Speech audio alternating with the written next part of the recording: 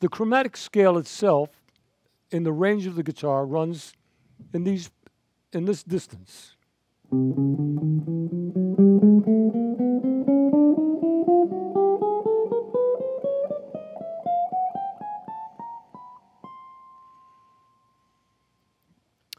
And if a pianist were playing the same scale, he or she would be going a lot longer than the guitar player, because we run out of distance on this. So I'm going to take another guitar playing that same chromatic scale, and I'm going to show you the displacement from a cube, which we'll refer that as, to a hypercube, which is what I'm going to do to that scale. So on the basis of the beginning tone, it will be in this tempo. 1, 2, 3, 4.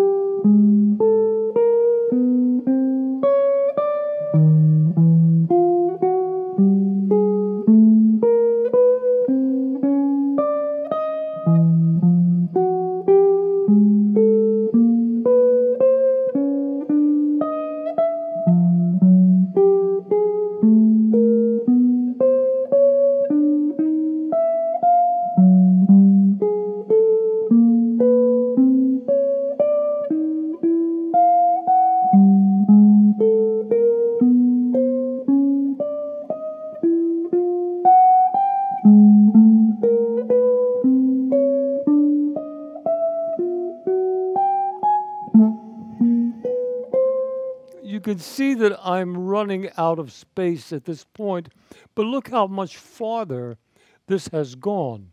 When you see from C to C, watch what happens with Octavistics. With the scale on a two-dimensional chromatic basis, minor seconds,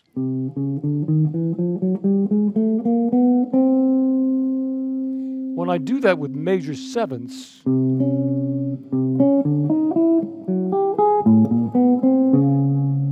the second note is exactly one step, a minor second higher than the first. So the entire 12 tones exists within this one point to the second point. Whereas on the guitar, normally played, the chromatic scale in a minor second order runs out of space, primarily because it's moving 12 tones at a time. One tone. Here I'm doing this. 1. So that would be 1, 2, 3, 4, 5, 6, 7, 8. But this way is 1, 2, 3, 4. And we have this effect.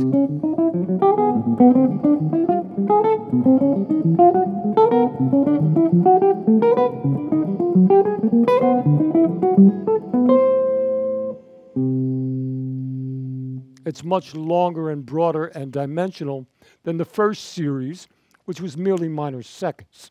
And the same thing takes place in retrograde.